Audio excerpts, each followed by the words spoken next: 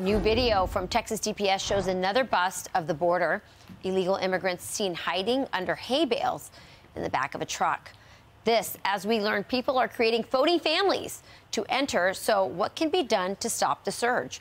Former DHS Acting Deputy Secretary Ken Cuccinelli joins us now.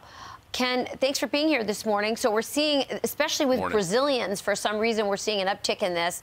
Thousands of Brazilian children basically being rented to create phony families. So maybe the mom comes with the child, and then a man pays her off to rent her child so they look like they're a family, because that way they can stay here. I mean, why do we still have laws that encourage this kind of? It's clearly dangerous for the child. It is dangerous for the child. I mean, we've had statistics for years that not just the child, women in particular as well, they're molested or assaulted, 30% of them on the way up in this journey. And look who's running the pipeline. It's cartels and coyotes and gangs. And they're making more money, arguably, off the human trafficking coming across our border now than they are with drug trafficking. So they will play any game they can, and this is dangerous for the children. And you're not going to stop it until there's an announced intent that anyone believes to stop the flow across the border.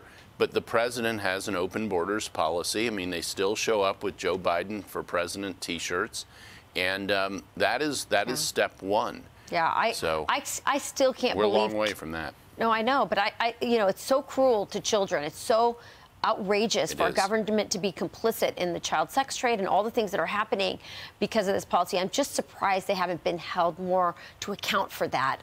You know, other than this network, it's just not happening. I want to move to another topic, and that is that new CBP data reveals that 69 are on the FBI's terror watch list, have been caught, 69 terrorists.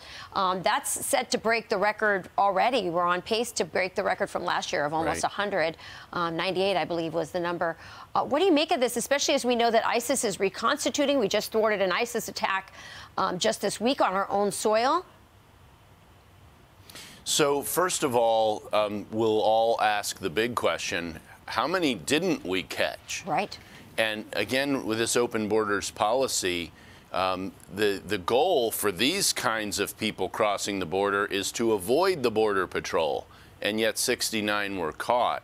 And remember, the Border Patrol, as we heard testimony from the chief this week, is overwhelmed. They have not secured the border, contrary to Mayorkas's constant refrain, but the people actually responsible for it telling the truth to Congress that the border is not secure. This is going to have consequences for years into the future.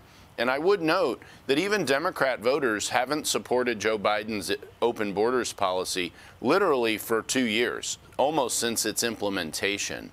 And so this is not a mainstream, even Democrat policy that they're implementing. This is a radical left-wing erase our borders policy, and I hope that the now bare majority of Republicans in the House are able to make a dent in it, because as you note, our security is at risk. This is the kind of record you don't want to set. Purdue set one yesterday, the second #1 seed to ever lose to a 16. Those are the kinds of records you don't want to set. In the security arena, it's the new record for terrorists crossing the border, and Joe Biden holds the record. Yeah, I think all that Congress can do, Ken, is just shine a light on it. There's really not much they can do to stop this, or else they would have. Unfortunately, I think probably the only thing that will cause a rethinking on the part of the Democrats will be a terrorist attack, and we certainly have all the makings for that to happen with these record numbers of terrorists coming across our border. Ken, thanks for joining us this morning.